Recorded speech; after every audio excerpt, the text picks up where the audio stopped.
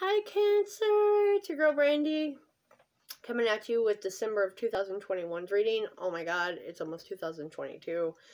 This has just been a blur. I want to say like a decade. But here we are. Let's see what general message we get. Because these readings are general. If you want something better, go to the banner, go to the description. However, okay, what fell out? Leo, I will. Virgo, I analyze. Maybe you're dealing with the Leo, Virgo. I don't know. This seems to be... Whew! It's almost a stuck energy.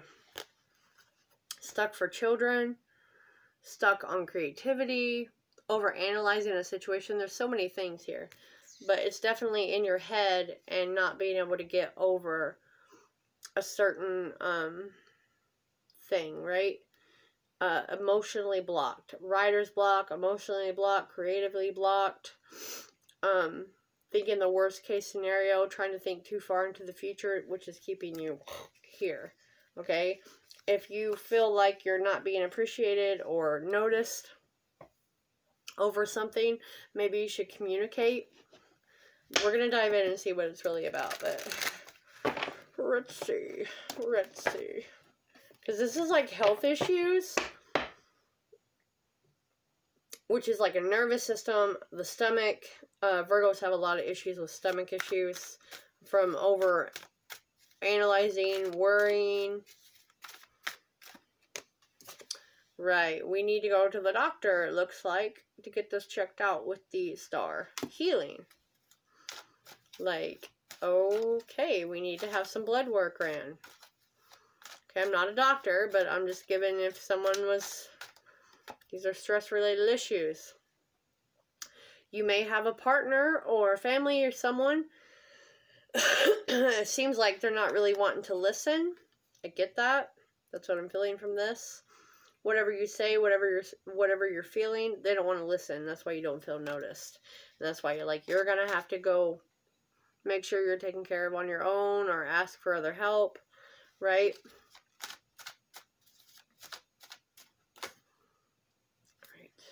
Okay.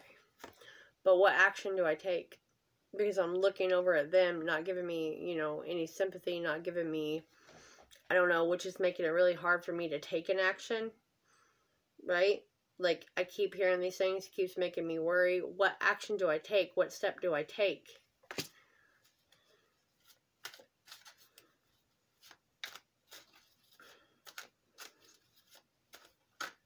Someone is awful. I'm just going to leave it. Someone is awful. Okay, yeah, exactly. Overstressed, overworked. You're about to fall. Cancer. You're about to fall. You need to pick one thing, stick to it. If anyone wants more of your time and effort, they're going to have to take a back seat because this is all linking to like health and home and I don't know, like a mother's bloodline. It's almost like keeping all this stuff inside, which is now coming out as like emotional distress, as lymphatic distress, as like stomach stress. This is too much work. Too many places, too many people, no one putting in the effort. Look, the Four of Swords under the deck. Need to take a chill out. We need to take a step back here. We need to do a little R&R for ourselves, whether we have to take, you know, a couple days off of work. You're worried about the money. You're worried about losing the money. Okay, listen. You're going to be a lot more worried when you just collapse. I mean, this is a very strong message for someone over here. Almost too worried about what the other person's going to say or lose. I mean, that's a giant fear here.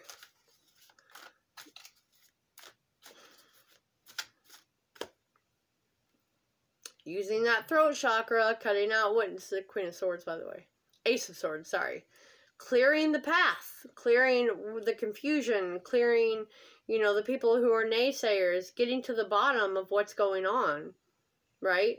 Clearly, here's your answer.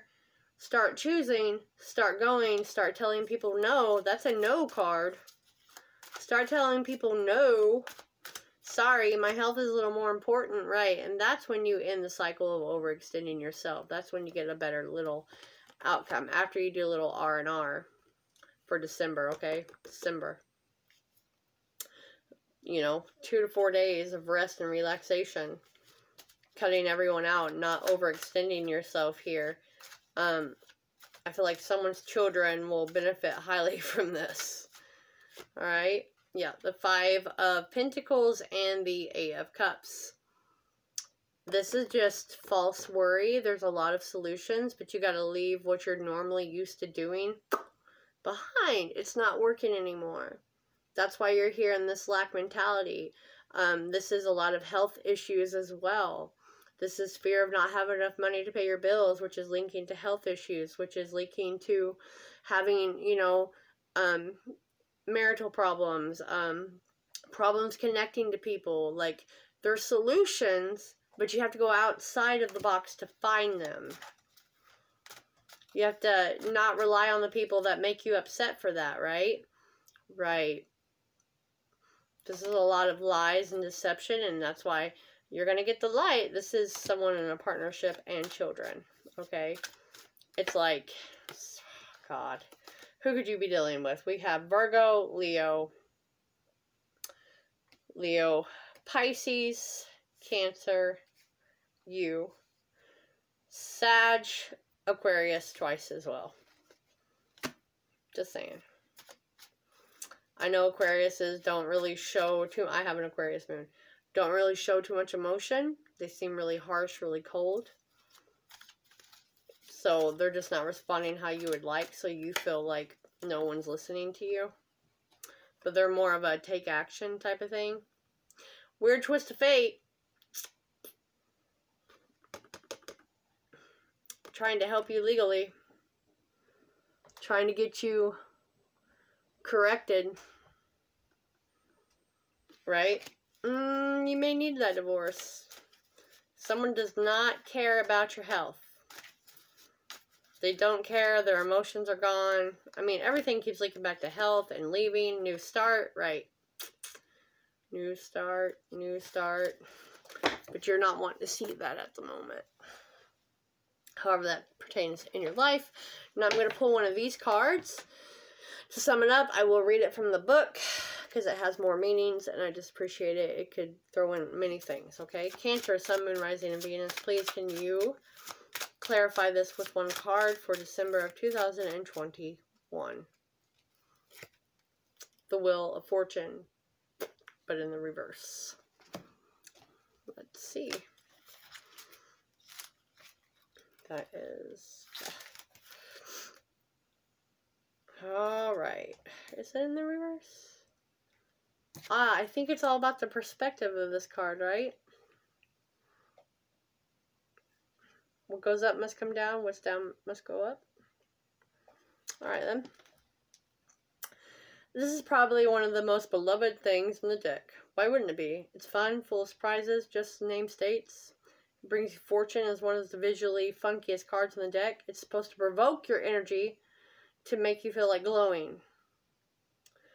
There's more to this card. Prosperity in love or career. I think it's both. Like, that's what's taking a major hit right now. With your health. Okay? Okay, yeah, there it is. Background along with the bicycle. It's potential confusion that you're going through. Lack of understanding what is happening as you're going through these changes. It was inspired by, that's why I like it, Hunter S. Thompson's Buy the Ticket and Take the Ride. I mean, if you're already on a boat named Life, you might as well just enjoy it. When you pull this card out, it's often a sign of big changes approaching and that you should re-examine if you're trying to keep everything in control is the best course, and resilience and lack of belief in yourself as well as trusting the process may only block your path forward or delay the will's arrival. You do have it twice, as the fates is this. It's coming whether you want to or not. Whatever this is, your health, your money, everything's on the line because you're in denial. Like you're blocking making that choice out. Anyways. Bring a new routine into your life. Change hair, change health, whatever you feel drawn to change. Those are all pushing the back towards the real deal. Don't expect anything so that you may receive everything. The cloud of doubt and confusion will be removed soon. But you must be open for these changes. Do not restrict what you want and what you don't. Buckle up. It's coming. Alright, I don't know. Seems like that energy is everywhere. So I guess face reality. Deal with your health. Because whatever you keep overanalyzing and stuff, I don't think it's too great for it.